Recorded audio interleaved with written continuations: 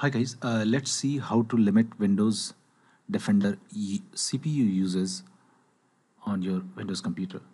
So first press Windows and R and type regedit.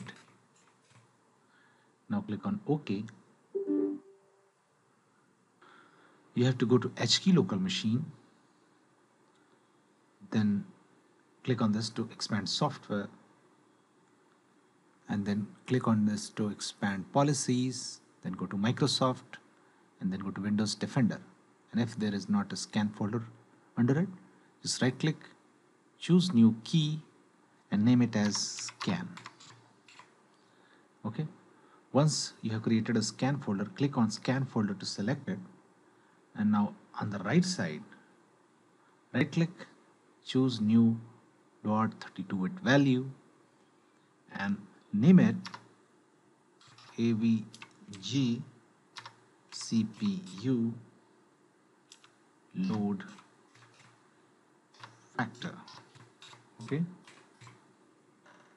and now double click on it and change it value data to 30